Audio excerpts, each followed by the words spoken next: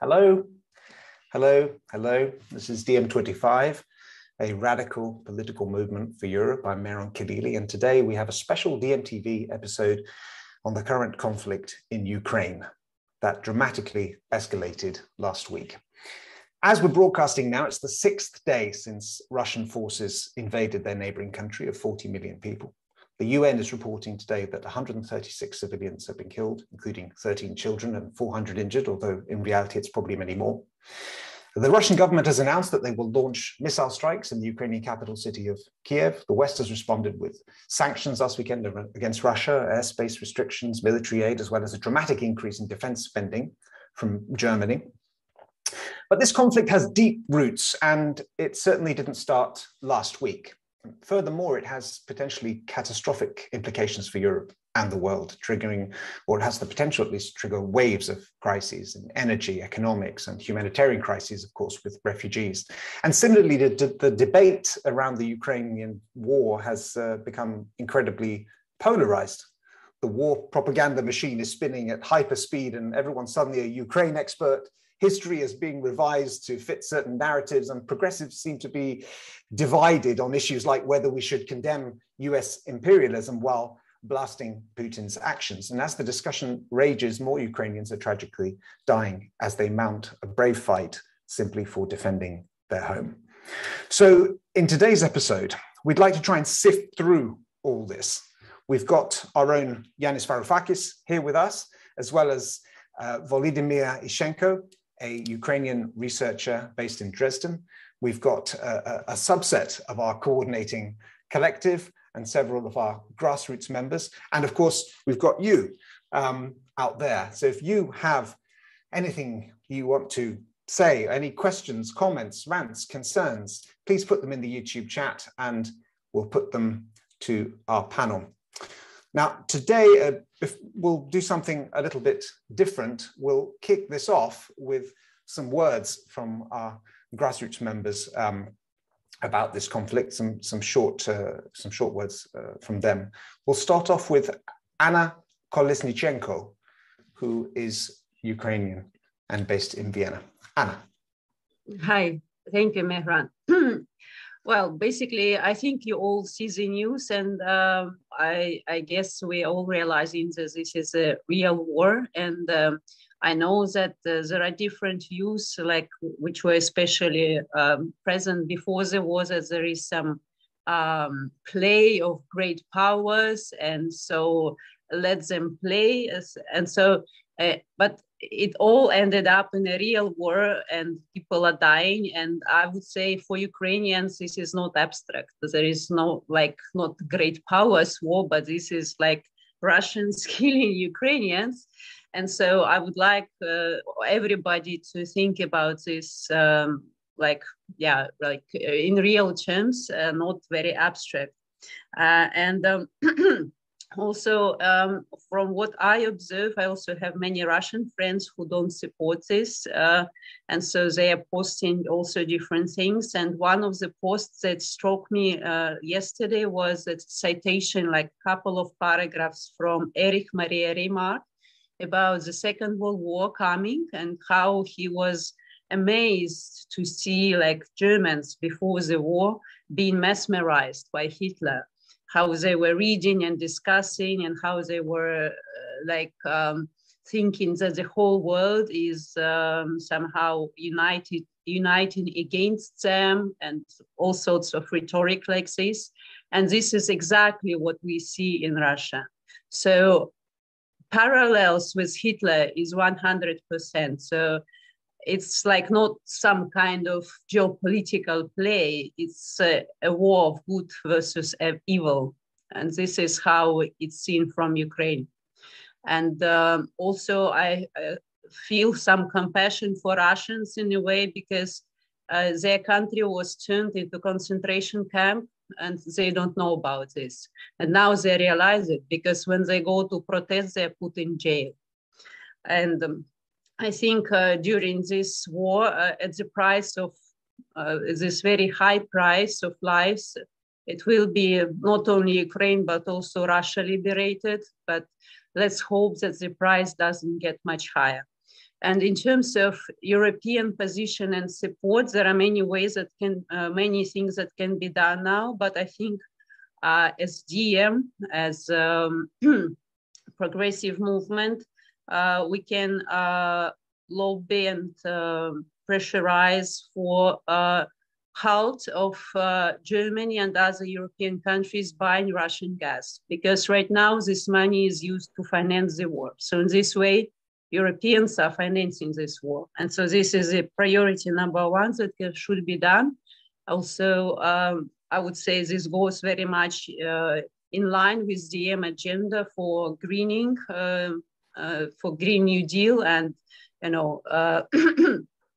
reducing the use of gas and oil. So I would say this is a perfect opportunity to advance this agenda. Thank you. Thank you, Anna. Let's get a view from Moscow now. Elizaveta Sharygina, DM member from Moscow. Thank you. I'm very glad that I can take part in this event.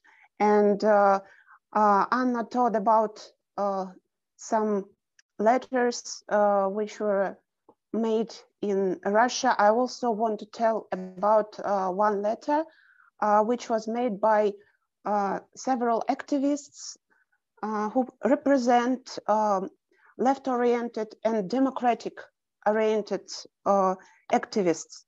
And they asked people not to forget that anti-war protests, which are very important, but also there should be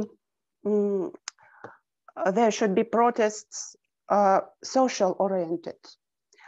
And it's very important for left-oriented activists in Russia who still can do something, because now it's time not very good for left-oriented people here.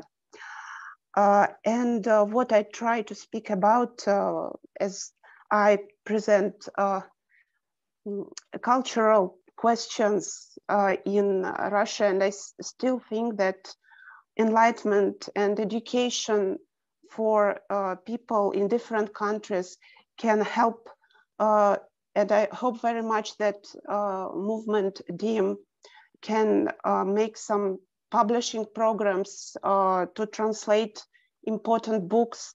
I told already about books by Yanis, which were translated in Russian, and that was very helpful for left-oriented and democratic-oriented activists.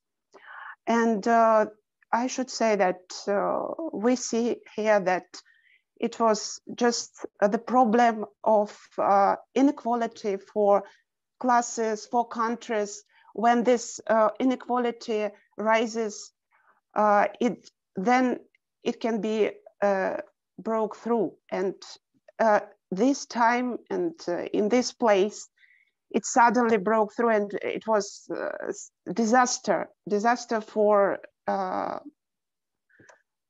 all the people here. But we could see this inequality, and for example, all the sanctions were made already here by our country itself. We don't have possibility for science education here. It doesn't exist here because there is no equal position for scientists, for example, in Russia and in Europe, in other countries. By the way, one more letter was written by mathematicians who work in Russia. They also made this petition, anti-war petition, and they said that our science is still very important for us, but there is no possibility for science to live in this disaster and in this time. Thank you very much. Thank you, Elizaveta. Sorry to hurry you on there. Nina Petrov from Serbia. Hi, everyone. So first of all, I think we can all agree here that we're strongly against any military action taken at the current time from any side. And I would like to emphasize that this is not the way to resolve any conflict. And this is what we're here to talk about today. But most of all, I would like to discuss what is the power of civil society in times like this. What can we do in our own countries, and how can we overturn this situation? So my heart does go to the people of Ukraine, the innocent people that are standing in someone's way. But also my support goes to all the Russian citizens that are fighting. They're trying to fight this regime that is implementing terror. And I think that we should support each and every activist in Russia at this moment. I will keep this short. Having that said, we have launched a campaign calling for action from civil society worldwide. And you can find it on our DiEM25 website. It is called No More Wars. Thank you. Thank you, Nina. And now let's move over to Yanis. Thank you all three of you, for your important contributions. And let's move to Yanis, and then we'll hear from Volodymyr Ishchenko. Yanis. Good evening, everyone.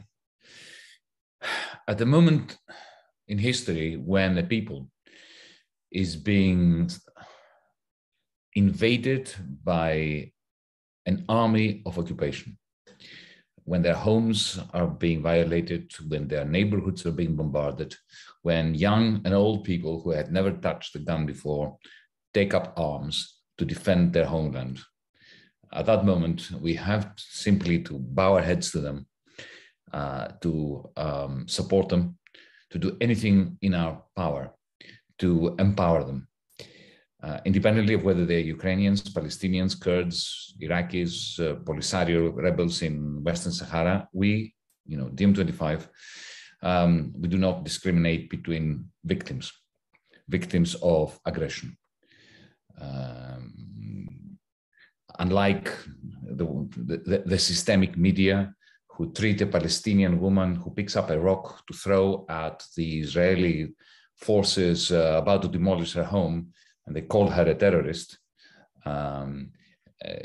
or whether we're talking about a woman in Kharkiv who is putting together a Molotov cocktail, we treat them as freedom fighters. We make no distinction between them. Now, let me be clear about Mr. Putin. He chose war. It was not imposed upon him. It wasn't the Ukrainians. It wasn't Washington. It wasn't NATO. It wasn't some divinity.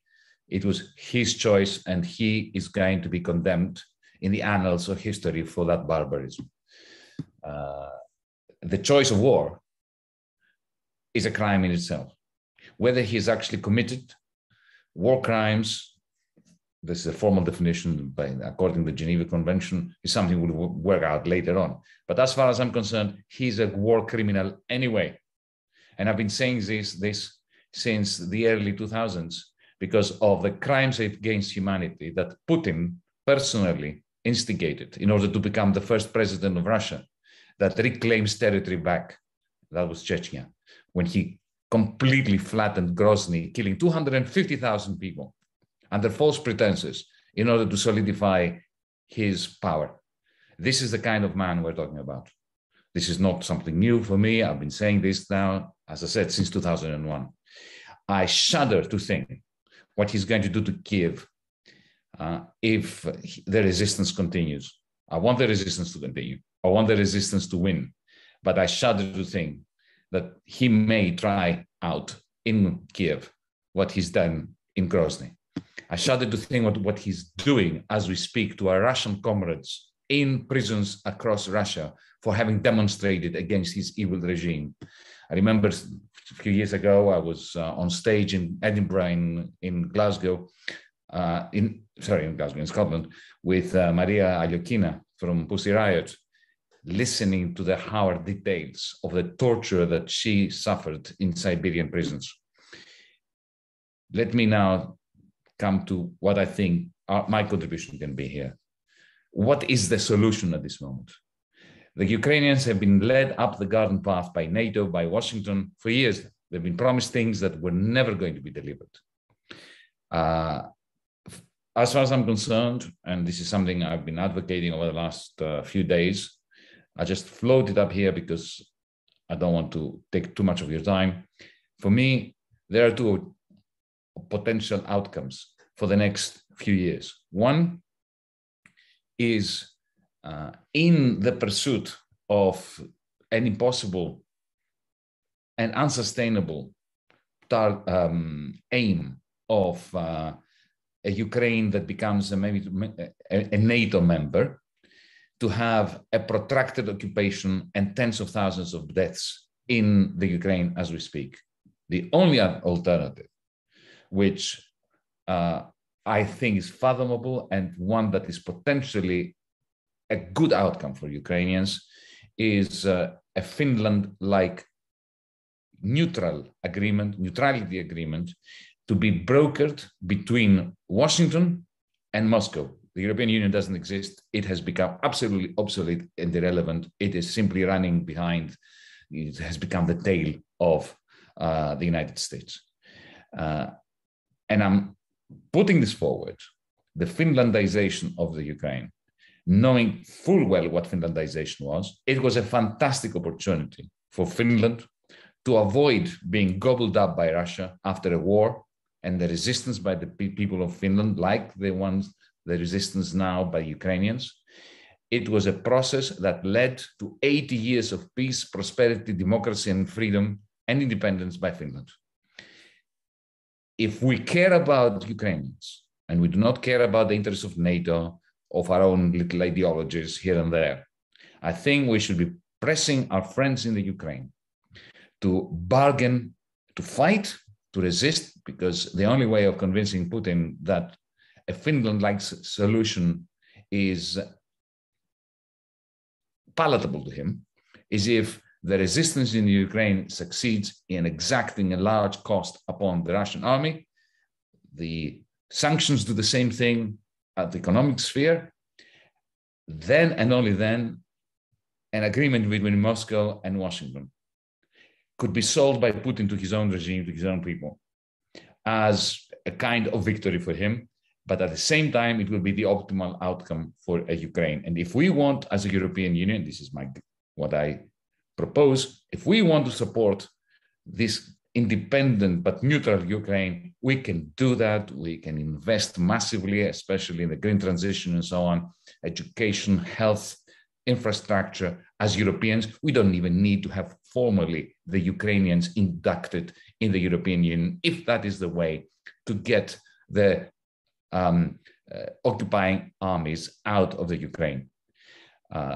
The very simple choice we now have is between a solution that stands a chance of ending the carnage, preventing a long-term occupation, and granting Ukrainians the right to live in democracy and with freedom and without being under the thumb of the Russian bear, or pursuing the kind of line that NATO and the Washington establishment has been pushing Ukrainian governments towards since 2014, a dead end that is leading to today's absolutely outrageous circumstances. I'm looking forward to the debate. Thank you, Yanis. Volodymyr Ishchenko. Thank you so much for inviting me here. So I'll try to use this 5 minutes as useful as possible. So when this whole escalation started a few months ago, I made a number of interviews. I wrote several op-eds. I've been explaining to the Western media about the complexity of relations between Ukrainians and Russians since the Russian Empire in the Soviet Union. I've been explaining about the Euromaidan revolution, which I closely study, about all the problems of the post-Maidan regime in Ukraine with the nationalist radicalization, with the far right, and so on and so forth.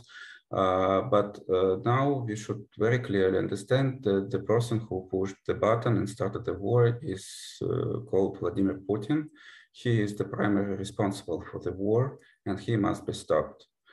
I've been very critical to post-Maidan regime in Ukraine. I've been a target of a couple of hate campaigns. I've received threats from the people who actually killed other people. But I also remember that how 19 years ago I joined march in Kiev against the invasion of Iraq by the United States. And this was a part of the Global Day of Action, which is claimed to be the global protest event in the whole history. And all the left understood that Saddam Hussein was a brutal dictator, brutally repressive against the communists, against the Kurds, but foreign occupation was would lead to horrific, horrible consequences, for, not only for Iraq, but for the whole region. And now we need to discuss how to stop Putin. So one of the line of actions by the EU is sanctions. I think I'm not the best person in the circle to discuss what is the impact of the financial sanctions, and I think Yanis probably has much more to say about this. But I would only remind you that discussion of the SWIFT cuts, banning Russian banks, not allowing them to use trade in dollar and euro, they've been all since 2014. And I think the Russians were preparing for this.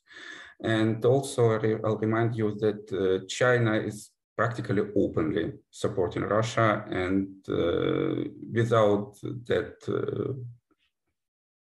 probably covert agreement, Putin would probably not risk to start the war. I mean, agreement with China. Another line of the European Union is sending more arms to Ukraine. Sending arms to the people who fight against the aggression is probably not a bad thing, but if it's not supplemented with any attempt to reach a political solution, that would mean that the European Union is creating a kind of like Afghanistan on the territory of Ukraine. That would lead indeed to massive destruction of Ukrainian cities, massive losses of civilian lives. And that's I don't think that this is what Ukraine actually needs. And we also understand that Putin bet almost everything on this invasion. If he loses in Ukraine, he loses his power, and that means that he would use whatever means possible not to lose. He already threatened the world with the nuclear weapons. So this is also a risk that we need to understand. One of the possible political compromises that is starting to discuss now in Ukrainian media, in Russian media, in some Western analysis, that it's connected to today's vote in the Euro Parliament for recommending to accept Ukraine to the European Union. And this can be indeed a part of a deal, a part of a quick peace solution for Ukraine that could prevent massive destruction, assaults on Ukrainian cities. Ukraine could become a part of the European Union. And the other part of the deal would be a neutral status for Ukraine that Russia demands, and probably some compromises on Donbass, on Crimea, and a weird thing that Putin calls denazification. And we also need to understand what exactly it means for him now, but he he left for him a big space to decide what it could be. The benefits of this deal would be that both for Ukrainian and for the Russian government, it will be possible to present it as a victory. Ukrainians were fighting for European Union since the Euromaidan revolution. And that would be the culmination of this fight. Putin could also be capable to present the Ukraine's neutrality, compromises on Donbass and Crimea as a victory for him, and would not be pushed to the wall and offend with whatever means in his disposal. So I think if this deal is something that is realistically discussed among the European, Ukrainian, and Russian elites, I think that would be the best thing that Ukraine can get now, and that would prevent massive destructions and loss of thousands more, maybe even millions of lives in our country. Thank you, Volodymyr. A couple of questions from the chat and comments. One question on the proposal of a Finland-style neutrality for Ukraine that you and Yanis both referenced. The thing is, says Abilson, how can Ukraine do this? I mean, ideally, we want it to be at Switzerland, but how? Without leaning towards the West or towards Russia. Niels Waldorf says, one thing to defend Russia, given the historical context, the West has always been the aggressor. That's why I think Putin doesn't feel safe. We, i.e. we in the West, are savage beasts with no values. Raytheon, Lockheed, Boeing chose war. And Kostas asks, what do you think about NATO's position between what's happening right now with Russia bombing Ukraine and NATO bombing Belgrade back in the 90s? And we have a good person to answer that, is someone who lived through that NATO bombing campaign in the 90s, Ivana Nenadovic from Belgrade. Ivana. Hi, good evening, and it's very nice to have this variety of voices, and this is why I decided to stay in this panel, although I wanted to pull out because of the level of emotions that it brings back. And I would like to mention another part of the war that is always brutal and never a solution, and more arms and guns are not going to bring peace. That's one thing that I can say for sure, is the cultural war, or the war of words that is happening at the same time, and mainly on the left spectrum. And when I look at the people that are pretty much on the same page regarding condemning any kind of aggression, brutality, and denial of sovereign countries, at the left, I can see this need to be on the right side at this point of history, this high moral ground that we will take, and then we will condemn Putin, which is in order, and of course we should do that. However, what I would like to emphasize from my experience is that when we say Russia or when we say Putin, it also spills over to the people of Russia. And as Elizaveta told us, there are progressive Russian people who are trying to fight this oppression for a very long time. Same as we in Serbia tried to fight, and we did fight Milosevic, and we did fight his oppression and his dictatorship, and then we ended up being bombed. This is one big injustice that I can tell you about. It's not something that will help you much, but it is something that is perceived as injustice, especially because this whole region of Eastern Europe, ex-SSSR, ex-Yugoslavia, is very difficult for our Western friends to understand and comprehend. And all of a sudden we have this big interest and, so to say, quote unquote, geopolitical knowledge about this region, which doesn't really exist because of various reasons. Each side will have their own point of view. Of course, there is a history of oppression, repression, and antagonism. And what we should do as internationalist movement is to bring people closer together, to understand that war doesn't end, even if I hope that it will end soon for Ukrainian people. I doubt it will happen. And even if the peace agreement would be signed tomorrow, war lingers on and has its aftermath. And in ex-Yugoslavia or in Serbia, because Serbia bears the legacy of Yugoslavia and everything that was bad and connected to Yugoslavia, is something that Russian people will suffer for a very long time. And when Putin is gone and has his place in history books. But we must be careful about more divisions, especially on the left, on the side where people are thinking progressive or humanitarian at least, and try not to create more divisions that we already unfortunately have.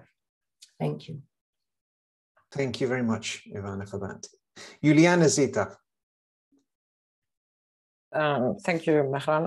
Good evening, everyone. First of all, of course, also my empathy and solidarity to the Ukrainian people.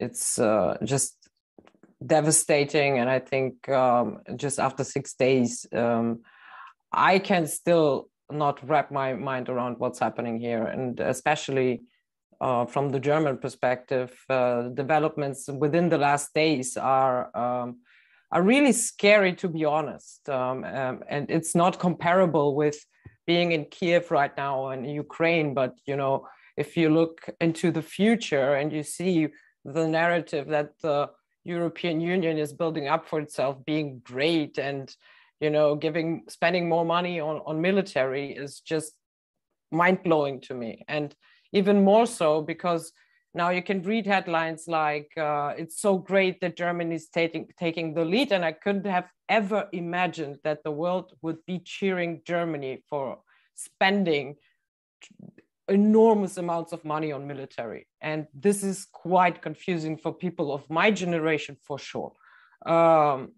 Because and to be honest, I don't see anyone here in Germany ever taking their guns and defending themselves like the Ukrainian people do now bravely.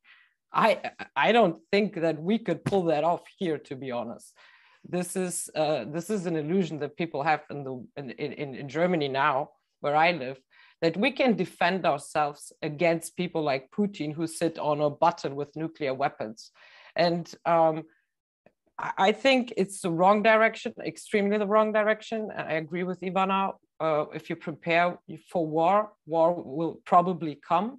And this is kind of, this narrative of a strong Europe is just hot air for me, because before the invasion began, you could see that Yanis is completely right, that the EU was completely irrelevant in negotiating. I mean, it's not news that Putin is evil for me. I was protesting something that he did. I don't even remember what it was 15 years ago with friends of mine who are Russians. You know, this is not the news to me. But the news to me is that for example, now we cheer up a politician like Scholz for building up military, a politician that was one of the most corrupt on the ballot last year. He is involved in the ex-com file scandal. He beat up plenty of us leftist people at the G20, assembly in Hamburg that happened. He has so many disasters and scandals on his side that anyone who believes that this man will secure Germany or Europe in the next years is just delusional. I'm sorry. So please, people in Europe, do your homework when it comes to to this government in Germany, when it comes to the people who are promising you a secure Europe, because it's just not true. I don't believe in that. And I think that the left really quickly must unite anti-war, anti-nuclear weapons, anti-everything that can really just blow us off this earth. And yeah, this is for now my statement on this. Thank you for that, Julijana, view from Germany. Dusan Pajovic, based in Montenegro. Thank you, Mehran. Yeah, I will start narrowly, then I will expand towards the wider context. First of all, let me say that I come from a country that suffered from both NATO aggression and denial of our identity and sovereignty. I hear each day that my country is a communist lie and that we as a nation don't exist. So I deeply identify with Ukrainians, even though this is on a much larger scale, of course. And we need to be explicit as a movement against the all imperialistic tendencies. Russia and USA are playing their games through Montenegro.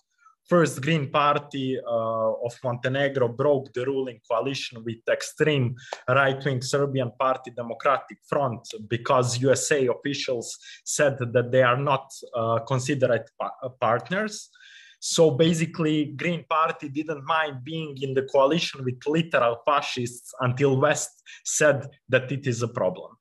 Then DF was meeting with the Russian intelligence before they blocked every road in Montenegro, which they did on the day that Russia invaded Ukraine, actually. Also, Green Party leader and Vice Prime Minister was having a dinner with Russian paramilitary organization, and now DF, Democratic Front, is opposing to organize an assembly where new minority government needs to be formed. To have a side note, they were accused of trying to stage a coup with the Russian group back in 2016 to prevent Montenegro from joining NATO. Now they are organizing pro-invasion protests, and I just want to say that I'm deeply ashamed of those people that are at these protests now as we speak. It is very, very important to note what Ivana said, and that is the fact that not all Serbs support the Democratic Front, nor all Russians support the war. So I stand with peace, and I stand with Ukraine and all the progressives around Europe. And I think those phrases are actually synonyms. Wars and imperialistic tendencies only benefit 1% of people, and they are definitely not a majority. And this is a war of Putin and Russian oligarchs, and it's disgusting. On the other hand, no, NATO is not a solution. Neither is neocolonial view towards Slavs, and we need a different alternative as soon as possible in order to stop Ukrainians from suffering. This may sound a bit utopic, but in a difficult times like these, allow me to dream at least. I call, and I think we need the demilitarization of the world and direction of those funds to be redirected towards the green transition. If you mind that your country is dependent on the Russian gas, then you should also mind that it is dependent to any gas, basically. Gas and oil companies are lobbying already to build more infrastructure in the European Union, and we need renewables and not these things they try to pass as green. While the world is looking at the direction of war, they have this sneaky taxonomy which labels nuclear and gas as sustainable. And DiEM25 is going to stand up to that. We won't let backdoor slip on this. Nuclear energy is a starting point for nuclear weapons that is dangerous and expensive, and gas is destructive fossil fuel. Don't let them paint it green. We've seen that 100 billions from Germany has went to military budget, And that is a pure example that we have the means to do this transition now. Not to fund military, which pollutes the earth further. The US military, for example, produces more CO2 than many states, including Sweden, Norway, and Hungary. Also, let me not start about the land pollution, because one of my great friends got leukemia because of the NATO bombing, because he was swimming in the area near where NATO dropped their depleted uranium bombs. So I cannot forget that, basically. Once again, glory to Ukraine and brave people and fighters from there. Russia needs to stop this brutal invasion. And unfortunately, I have to stress that NATO won't save you. They are criminal organization that works for profit and not for peace. As Yanis said, independent and neutral Ukraine is needed. No wars between nations and no peace between classes. Slava Ukraini. Thank you very much for that, Dusan. And a reference there to our Don't Paint It Green campaign. And if you'd like to be involved in that, and of course, actions to try and stop the war in Ukraine. I mean, everybody in DM has been protesting all weekend, but we will be designing and coming forward with specific campaigns on this. Please join us. It's dm25.org/join. Don't just sit on the sidelines. Let's do something together on this. A couple of quick comments from the chat here.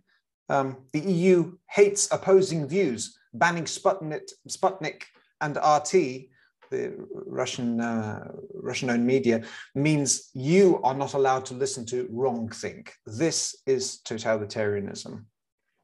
Another comment, Matthew says, where is the sadness for the people of Ukraine after the US coup in 2014? This commonly held view that the Euromaidan revolution was backed by the US. Let us now hear again from Elizaveta Sharygina from Moscow. Elizaveta. Mm-hmm.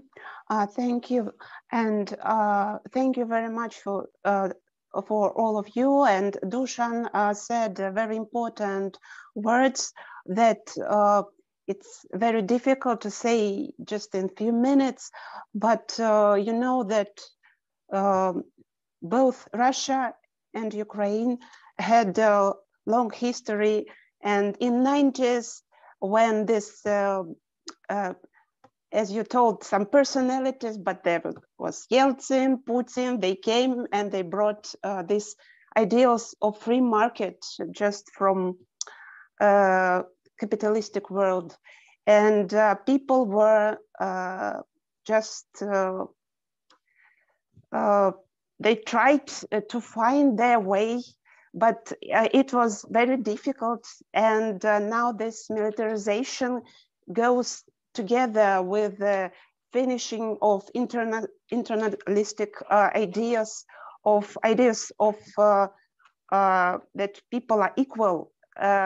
It came to us, and I think that's a long way to come back to their ideas. And we have now in our country also, and both in Russia and Ukraine, decommunization, you know, that's our main process. But communism gave also the ideas of that people are equal. So we have to return to these ideas through culture and through education. I see no other way. Thank you. Thank you very much for that, Elizaveta. Let's bring Yanis Varoufakis back in. Yanis. I'd like to take the opportunity to answer some of the things, the questions put on the YouTube chat and on Twitter. The first question is, well, wasn't Finlandization a terrible thing for Finland? Imposed upon it? Well, it was imposed upon it as a result of a war with Russia. But was it terrible? Finland was a fully fledged democratic country. Yes, they had to keep a little bit quiet regarding their criticism of the Soviet Union during the Cold War. They have no doubt that if they had a choice between Finlandization and no Finlandization, they would have chosen the latter, all other things being equal. In other words, not being gobbled up by Russia. Let me tell you that, I'm getting on a bit in life. I'm old enough to remember living in a NATO country that also had a fascist right-wing dictatorship here in Greece. And I can tell you that back then, we were dreaming of being Finland. We were thinking of either Finland or Austria, countries that were not in NATO, not in the European Union, as dreams come true for their people. And we were right, because Austria, Finland, in a state of Finlandization, of neutrality, achieved remarkable attainments, remarkable outcomes, politically, technologically, educationally, health-wise, in terms of a social democracy. That would not be bad for Ukraine today. Somebody else asked me, well, who will guarantee the neutrality of Ukraine? Even if Putin agrees for 5 minutes, then he can change his mind tomorrow. Well, that's not my proposal. It's not our proposal. Our proposal is that this should be the result of a summit between the United States of America and Russia, the result of an agreement, a binding agreement, including demilitarization of the border areas of Donbass, one that was guaranteed by both sides. And, Putin would actually appreciate that, because he would be able to show to his own people, to his regime, to his party, to whatever machinery keeps him going, that he's being taken seriously by Washington, D.C. Another question is, well, shouldn't Ukrainians decide if that's what they want? Absolutely. We are Democrats. But for the Ukrainians to decide, there are two prerequisites. The first one is that they are told the truth by the West, by the European Union, not to be led up the garden path, because this is what the European Union is doing. It's promising them things that it is not prepared to deliver. This thing now about, the entry of Ukraine in the European Union, they can promise it till they're blue in the face. They don't mean it. There's no way that Berlin is going to accept Ukraine as a member of the European Union, even if they say that they will. Not for a very long time, and certainly not while Donbass is occupied, not while the economy is in tatters. So first you need to rebuild Ukraine before there's any chance of entry into the European Union. And finally, allow me to say this. Over the last 48 hours in Twitter space and Facebook, we've all been engaged in debates. We've all been attacked by trolls for things we've said. One of the most interesting attacks I've received was from the former prime minister, the ultra-right wing Alexander Stubbs of Finland, who was, back in 2015, the finance minister of Finland. He had been demoted from prime minister to finance minister, and he was in the Eurogroup doing the bidding of Wolfgang Schäuble against Greece, right? And he was giving me and us Greeks lectures about, that we were the grasshoppers of the Mediterranean, and we had to take the pain of the Troika and austerity and so on. We need to cut tiny little pensions by the most impoverished of pensioners by 50%. Yeah, he was actually doing all that when we were in the Eurogroup. And interestingly, why am I saying that? Because now that I'm talking about Finland, he says, oh, what right do you have to talk about my country? Our history is for us to judge, not for you. Interesting, isn't it? These people think that they have the right to steamroll like a tank going over your country. But the moment you start having opinions about theirs, suddenly you are Greek-splaining or West-splaining. Now, comrades, this is why we have DiEM25. We do not believe in national boundaries when it comes to debates. I have every right to have a view about every part of Europe, including Russia. Like you have, everybody has a right to have an opinion about the tiniest village anywhere in Greece. In DiEM25, we do not respect borders. We do not respect different jurisdictions where, you are an expert in your country and I'm an expert. No, here we vote together about everything. We have debates about every part of Europe, indeed every part of the world. And this is why DiEM25 is important. And allow me to end by saying that as DiEM25 has established and shown in the last 6 years of our existence. Ukraine, Russia, Turkey, Greece, Lebanon, Israel, Palestine, we are one. And we are going to have this debate along the lines of humanist principles that apply to all of us. Thank you, Yanis. Nina Petrov from Serbia, and then we'll bring Volodymyr Ishchenko back in. Nina.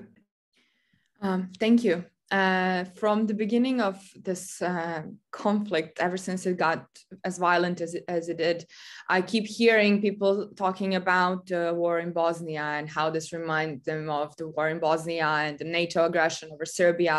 But this is not the only resemblance that I feel as a citizen of Serbia with the situation nowadays. I also feel compassionate with the people in Russia and Belarus. And why is this? Because the regimes that they have is so similar to ours. We had a referendum in Belarus on Sunday. And if anyone is crazy enough to believe that the people of Belarus had any right, had any vote, you are pretty delusional. In Serbia, we don't really have any rights to vote. And every election, every referendum is already being decided for us. Before the referendum ended on Sunday, I could see a lot of campaigns coming from the Ukrainian side about how we should implement sanctions towards the Belarus citizens and everyone who's even, who happened to be born in Belarus, just as the people who happen to be born in Russia, no matter what they stand for. And the only thing I can say is that in these situations, the citizens under oppressive regime are even more driven to support their leaders because they feel personally attacked. And this is me coming from a genocidal nation, right? They will be labeled for good. And I'm convinced that there is no decent human being across these countries that is supportive of what's going on at the moment. And I really think that, as Dusan said, this is oligarchy playing games, and Ukraine is their playground, and we are all their pawns in this game. This is why we, all of us, have to stand up and take power back into our own hands, say what we really want, and make them listen. Thank you. Thank you very much for that, Nina. A couple of quick comments from the chat. NATO should have been dismantled along with the Warsaw Pact. In World War II, says Vor60, 123, Belgium, Denmark, and the Netherlands declared their neutrality before the Nazis invaded them, and doesn't do anything. The Nazis invaded them anyway. And CH says, I do think the West is held to a higher standard by the left than the regimes in China and Russia. That's how it feels as an Englander. Volodymyr. Yeah, thank you. I just two comments to what Yanis said about EU that could promise, but never accept. I think what's more realistic to get from them now is a kind of like a membership plan, of course, not expedite acceptance to the EU, but a clear membership plan, maybe for many years, but with milestones, with everything, but with a very clear goal that Ukraine becomes a member of the European Union. And that may work. Because for Ukraine, it's also that's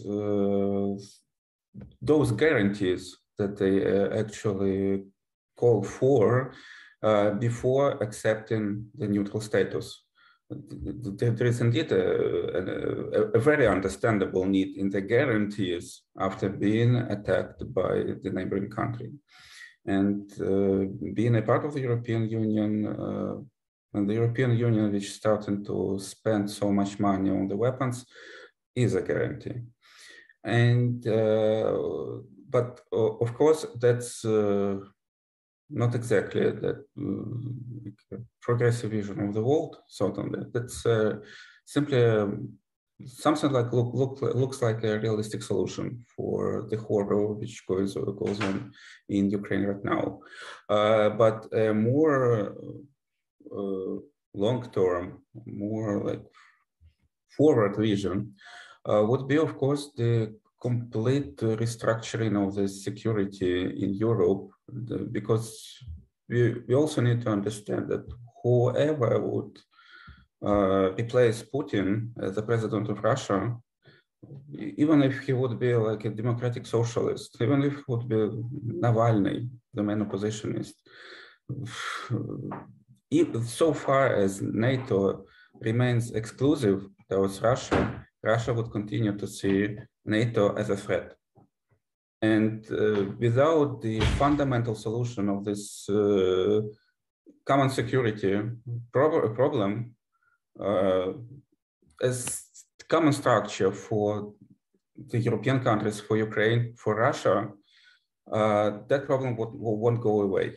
And of course, it's just completely impossible even to imagine that Ukraine and Russia would ever be in any common structure after this invasion. But we also need to recall that Germany, France, and Poland are now in the European Union together, even after the incomprehensible horrors of the Second World War that Germany put on Europe.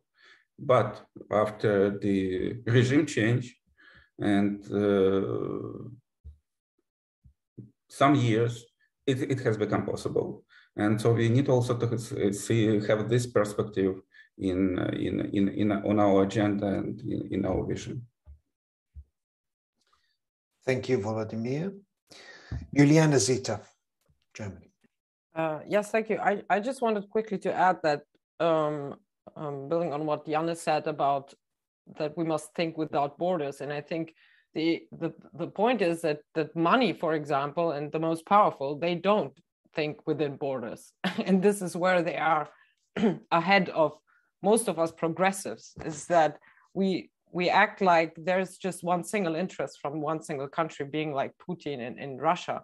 But of course, I think that if you heard the oligarchs who are with him, you can change much more than talking in military strategic senses. And I think for us on this planet, so to say, to at some point have no wars anymore, we must, Dusan, you said that it is kind of utopian, but I don't see any way out. We have to kind of make a quit to history. We have to stop looking back, because we will never get each other's perception 100%. I can never know exactly how it is to live in Poland, or to live in even North Macedonia, where I come from. I live in Germany. I don't even have a full clue how the country I'm coming from is functioning. So it cannot be that we all have to understand each other first to have peace. That will never happen. So we must just leave things as they are sometimes and not go, but what is with this war and this war? We condemn all wars. And the question for me is how we gain peace. And I want to quote something that the Dalai Lama wrote a few days ago. He said, 20th century was a century of bloodshed. The 21st century must be a century of dialogue. And I agree with that strongly.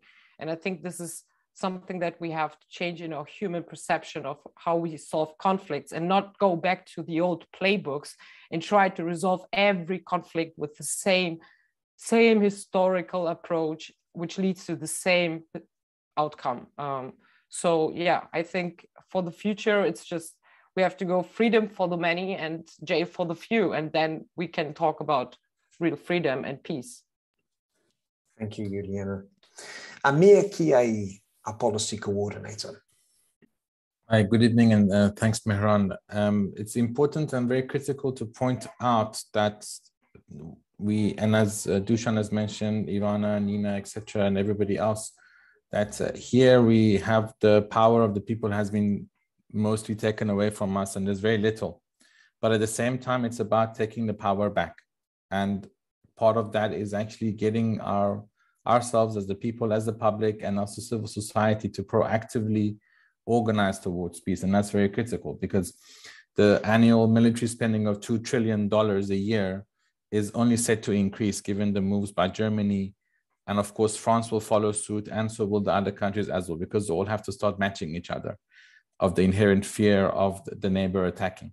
So we know that this spending will also rapidly increase, even though we know that even if we disagree about sustainable development goals, it will only cost $3 trillion a year to implement all the SDG goals that's out there. So it's It really is about political priority, about diverting the spending that we have now away from militarization and into the areas that we want, whether it's shifting into free public transport, free and universal healthcare, localization of renewable energy, and so on and so forth. And those are some of the demands we can make from our elected representatives.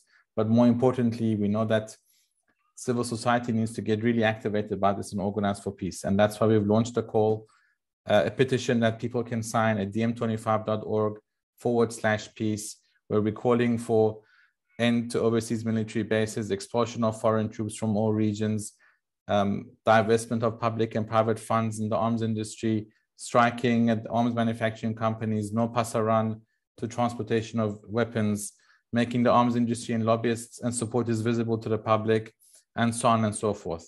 NATO, CSTO, CSTP, all these acronyms will not bring security for us. Militarization will never be able to do that.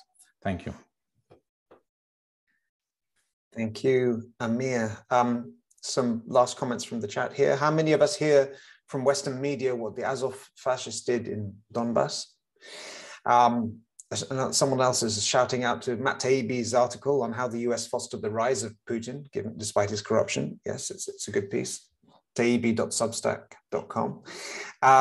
And from Eric Sapp, criticize Putin if you like, but if you're North American or a European, NATO is your responsibility, so you need to criticize it. It is your moral duty. Yanis. A very brief comment regarding the Azov Nazis. Look, I come from a country where we had Nazis in parliament, the third largest party. That doesn't make the Greeks Nazis. So yes, there are Ukrainian Nazis. So what?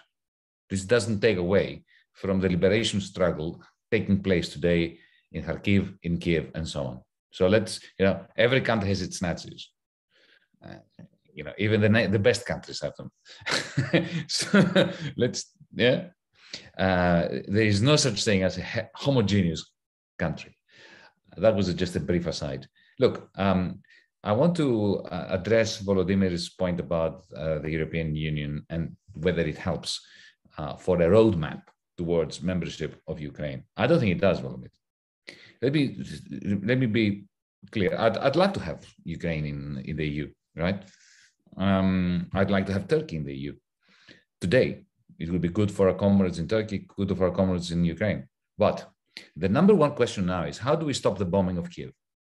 How do we get the Russian troops out? That's the number one priority, right? So the question is, whether it's whatever we are assessing as a possible help or hinder. Imagine that there is this announcement now by Brussels that yes, a roadmap is out, even provisional membership of the EU by the Ukraine. Is this going to make it easier to strike a deal between Washington, D.C., the American government, and Moscow and Putin, so that the Russian troops cease fire and withdraw from Ukraine? I don't think so. It will have the opposite effect. And in any case, Volodymyr, let me put it this way.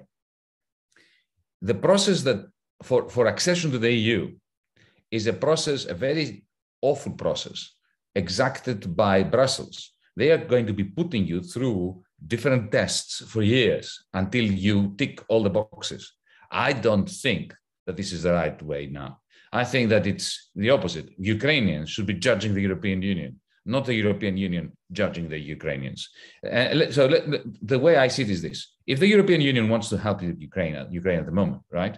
Firstly, the European Union doesn't really exist as a serious geopolitical force. So we cannot, as a European Union, grant you the liberty from a Russian army that you need.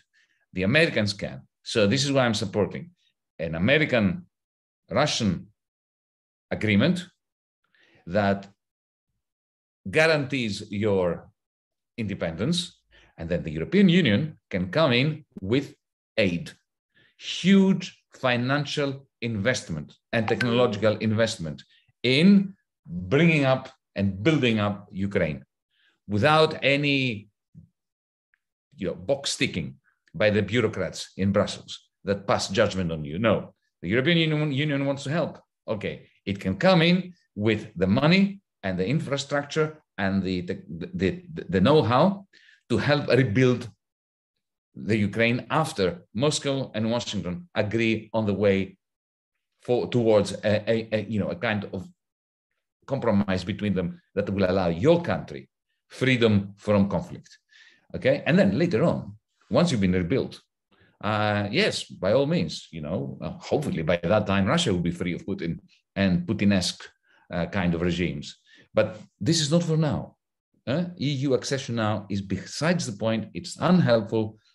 Put the onus on the European Union to provide massive financial support to a Ukraine that gets rid of the Russian troops as a result of a global summit between the United States and Russia, maybe China, serious powers, not the European Union, which is a joke. Thank you, Yanis. And we'll need to stop it there because we've gone past our hour. There's so much more to discuss on this, guys. It's been a really valuable discussion. Thank you so much to all of you for doing this. We've only scratched the surface. And there will be other discussions on this because I am certain this issue will be with us for quite some time, unfortunately. The chat has been raging. Apologies also to any of you out there that put comments or questions here. I haven't been able to keep up, and well, there's two of us doing this and neither of us have been able to keep up, but I hope you can continue the discussion in the comments of the video as well. Thank you again, especially to those of you here for your very personal takes. I mean, Volodymyr and Anna and any of you with friends and family in danger right now in Ukraine. Really appreciate you giving us your take. And please, if you'd like to join DiEM25 and not just be part of the debate, but be part of the solution, the web address is diem25.org/join. We have a petition, which is a small first step that you could do very easily. In a couple of seconds, you can sign on. It's diem25.org/peace. We'll be back next week, same time, same place, with another discussion. Thank you very much